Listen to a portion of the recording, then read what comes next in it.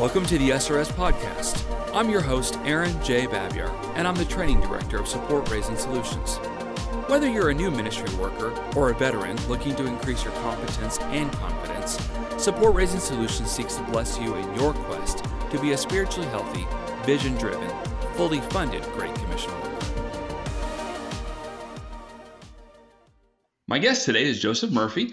Joseph works with CCO, and we've been friends for about 4 years now. Now, Joseph, you're another one of our guests that actually comes from the frozen north. You live up in Canada, but I don't think that's where we met. Where did we meet, my friend? We met in Arkansas, the place that you reside in now, I believe. Yes, sir, I do. It's a lot. I was happy to go there because we went to a boot camp in March 2016, and the weather was a nice break from the winter here. It was sunny and very nice. Yeah. Now, people don't always understand that just because you live in Canada, it doesn't mean that you live in igloos, but you do have a lot of snow in the winter, right? That's right. So if I look out the window right now, there's probably a good 1 to 2 feet of snow outside, but we do get 4 seasons. Like we do have those times of the year where there's sunshine and grass and leaves and all that stuff. Good stuff. Now, are you the snowblower type, or are you I just shovel it myself man kind of guy? Well, when I lived in a house, I was a shovel kind of guy, but right now I live in an apartment building, so no shovels needed. So it's probably worth the rent to have somebody else clear the snow for you, huh? Oh, absolutely. And I have covered parking too, so don't even have to wipe off my car. Living the good life, giving the good life. Well, Joseph, the reason that I had you on the podcast today was to dig into really one of the most common struggles that support raisers have, and that is just, let's talk about phone calls. You know, there's a lot of different ideas and feelings and approaches when it comes to phone calls. And I know I've heard people say things like, well, do I have to use the phone, or we don't use the phone anymore, or people have a lot of reasons why they don't want to use the phone. And yet you and I know that it is still one of the most common ways that people get in touch with each other than just with texting, right? Absolutely. And I find it's actually the way you actually get a hold of people. It's by using a phone and not some kind of instant messaging system.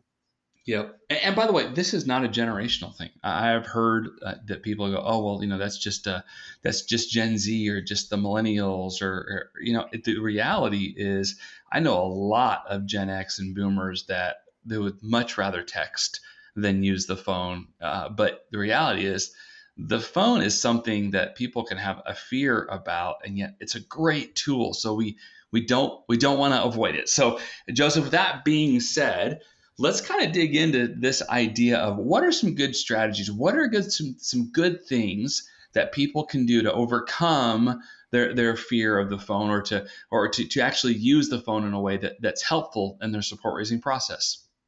Well, Aaron, I'm glad you've invited me to talk about this because I am indeed a millennial. So I remember getting a cell phone in high school, and I distinctly remember the moment when I tried calling my friend on his cell phone to see if he would hang out with me, and he didn't respond. And then I tried calling his house phone, no response. But if I sent him a text message, he got back to me right away. Huh. And so I've grown up with other people who, for whatever reason, do not want to pick up the phone, and they'll respond through instant messaging. So when I started support raising, I really encountered that obstacle of not just my peers being uninterested in using the phone, but my own kind of anxiety around picking up the phone and calling people. Yeah. I'm glad you shared that story because the reality is, using the phone, it's a tool that we probably are going to need, but it's not just us. We have to think about the other people. We have to think about the people that we're hoping answer the phone or what to say once they're on the phone. And so, Joseph, I know that you've agreed to come on and give people a few tips, but I do want to say this before we get too far. This is great information, but this is just a podcast. This isn't really training, even though there's be some, I'm sure that Joseph, you're going to have some good tips here. For our listeners, this in no way, shape, or form should replace you going through an SRS boot camp, or if your organization provides some sort of other support raising training, please do that. A podcast will never replace hands-on, interactive, deep dive training. We're just talking about a teeny part of it, which is the phone call. So, Joseph, with that being said, lead us, my friend. Give us some tips for making successful phone calls. Very good. So the first thing I would ever say to someone who's trying to make a phone call for support raising is to find a way to motivate yourself. Okay. Now, what I mean by this, in the context that I'm talking about, I've coached a lot of new staff who have gone through the process of support raising, and often the idea of making a phone call to someone to ask them for support is very scary. And so you need to connect the phone call to the reason why are you calling the person? Because you're support raising. Why are you support raising? Because you've been called to ministry, because God has a plan for you to advance the kingdom. The Great Commission is going to be accomplished in part because of your ministry. And Right. you making this phone call is going to lead to that being done. So you need to find a way to motivate yourself, to be reminded of why you're making the phone call. Mm. What a Mm. common thing I've seen is, if you're like, for example, if you're going into campus ministry, maybe Mm-hmm. having a photograph of the campus you're going to be going to, or a picture of students that you know from that campus nearby you making phone calls, and you can look to that picture and you Huh. can be reminded visually, this is why I'm making these phone calls, because I want these students to come to know Christ. Oh, okay. So like keeping like a motivational photo nearby you while you make the calls. It can be just something that visually reminds you, even as you might not love the phone. It's like, hey, I'm doing this because of that. I'm doing that. I'm doing this because I want Christ to invade that place. And so, really, you're saying it doesn't have to be a photo, but you're saying is know your motivation, hold on to your motivation, maybe even see your motivation when you're sitting down to make a phone call. And the reality is you'll probably make that call. Absolutely. And the second thing I would say is use a script. I know Okay. that sounds silly because we all know how to talk on a phone, but you would be surprised how much anxiety is just taken away when you are on the phone and you have a script you can refer back to. If you love to read, we have an entire blog article archive on support raising, from biblical encouragement to practical tips to stories and personal experiences. Meanwhile, there's different articles that are more along the lines of shaping culture, elevating training, and building infrastructure so that you can multiply your coaching within your missions organization. Either way, you might want to go check out some of our articles at supportraisingsolutions.org/blog. Joseph, are you the type that if you don't use a script, do you say not enough or do you say way too much? Because I tended to notice that people are they're in one ditch or the other. They're saying lots and lots and lots and lots of words and maybe even not getting that appointment, or they're not saying enough and the people are really confused as to why they're even calling. Yeah, I lean on the I say too much side, and I say too much of the things I shouldn't be saying, because you're absolutely right. If you go through an SRS boot camp, they show you what should be included in a phone call, and there's very specific things that should be included if you're trying to secure a face-to-face appointment. So having a script not only makes sure that you're following the steps that need to happen for a phone call, but you're also not oversharing and not undersharing. Yeah. Actually, I'm fully funded at the moment, but not too long back, I needed to raise a little bit more for the calendar year that we're in. And Joseph, I have to be honest, I was like, oh, I know what to say. I know what to say. And I made a phone call, and yeah, I kind of knew what to say, but it took me about 60 to 70% more words to say what I already knew how to say because I wasn't following a script. I didn't have that script open that prevented me from oversharing and saying too much, but instead just trying to set up the appointment so that I can say a lot when I sit down with someone. And so I think that's a great tip, Joseph. And I don't think it's just for new support raisers. I think it's for veteran people that have raised and lived off support for many years. That if you need to raise a little bit more, even then, you probably need to use a script. So that's a great one. All right, keep going, my friend. I know you had a couple other ideas. So the next one I would say, choose the environment you're making the calls in very wisely, because the trap I've seen a lot of support raisers fall into is they choose to make their calls from home, whether they're living with their parents or with their family, or if they live on their own. Working from home invites so many distractions. So again, if you're a new missionary raising support and you're living at your parents' house, your parents sometimes will not see that you in your phone, in your room making phone calls as work, and so they'll interrupt your work and get you to do other stuff. And maybe you can relate to this, Aaron, like trying to do calls from home. You have kids, you have your wife, Yeah. you have people who again are part of your life that are possibly taking you away from what's the most important thing in that moment. Yeah. And I love my wife. I love my kids, Joseph, very, very much. I mean, I even put up with our dog and our cat. But the reality is, if I need to have an important phone call, there was a time when, and I have an office in my backyard now, but I didn't used to. There is a time that if I need to make phone calls, I would tell everybody, hey, Dad's going to be in this room. I need you to A, be quiet, and B, I need you to not come in unless it's an emergency. And then I would even go next level. I would even write on a piece of paper and tape it on the door, shush or something like that, like do not interrupt or whatever, because I needed to make those phone calls. I needed to raise up our support team, and I wasn't going to get appointments. Excuse me, I wasn't going to have people join our team if I didn't get appointments, and I wasn't going to get appointments if I didn't make phone calls. And so it really is something where you have to choose your environment wisely. And if you're at home and seriously, if you need to go put yourself in the closet with a little pen light to get it done, then do that. But the reality is there are other places that you can make a phone call as well. But the key idea, Joseph, that I hear you saying there is choose your environment so that you can fully focus on the task at hand. Yeah, because like you talk about public places, a coffee shop that's nice and quiet, great place to make phone calls. A coffee shop that's full of people and different conversations, it's very hard to focus on the conversation you're trying to have. Yeah. I've actually coached people to walk outside, like write out the names and phone numbers on a sheet of paper and just walk around your neighborhood outdoors, because there's something about the experience of like standing up and walking makes the whole feeling of I'm having a conversation with somebody more realistic. Yeah, yeah. And hey, I'll throw in a pro tip too.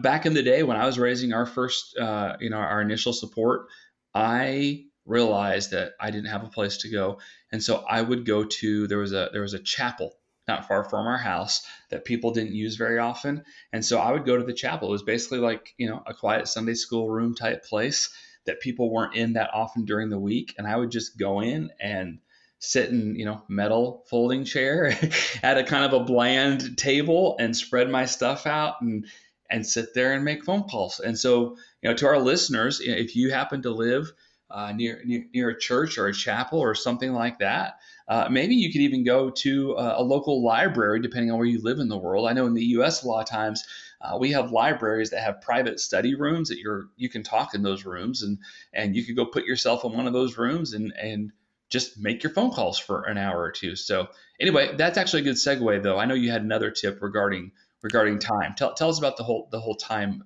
tip. Yeah. So a lesson I learned in a job I had before support raising was the idea of time blocking. So realistically, there are supporters and potential supporters you have on your list that may not be home in the afternoon. They're probably at work. And you have people that if you try calling them at 9:00 at night, they're probably already in bed. Mm-hmm. And so it's really important, I think, when you're doing support raising and doing phone calls to schedule time blocks for yourself. So when I was support raising full time, and I encourage people to do this as well, you'd schedule one chunk of time in the afternoon to make calls and then another chunk in the evening. So you'd call everyone in the afternoon, even the people that might be at work, because who knows, they might pick up their cell phone at work. Mm-hmm. Yeah, that's true. Some people will. So you go through all your contacts once. For those you actually get to talk to, great. You now have the conversation. For those that you go to a machine, don't leave a message.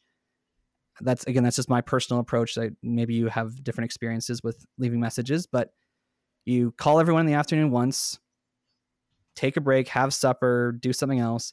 And then in the evening, basically start going through your same list again. So the people you already talked to in the afternoon, obviously you don't have to call them again unless they said, hey, can you call me this evening?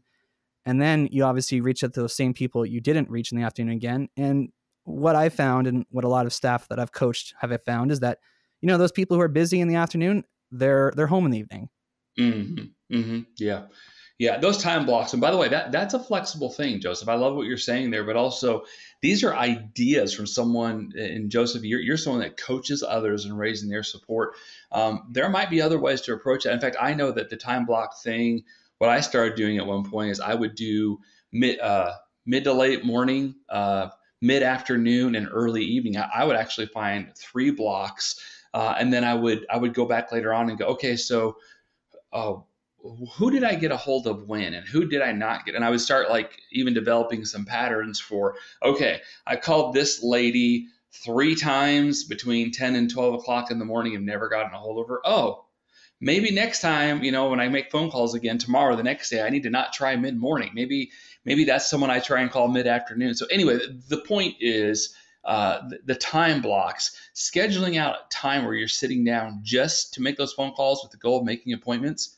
That can be very helpful, because otherwise you're making calls all day long, and you can get a little disorganized, and it's actually a lot more efficient use of your time to know, okay, this is what I'm sitting down. This is when I'm making phone calls. This is when I'm trying to set up appointments. So I love your ideas there. So that's great. And Joseph, just yeah, go ahead, please.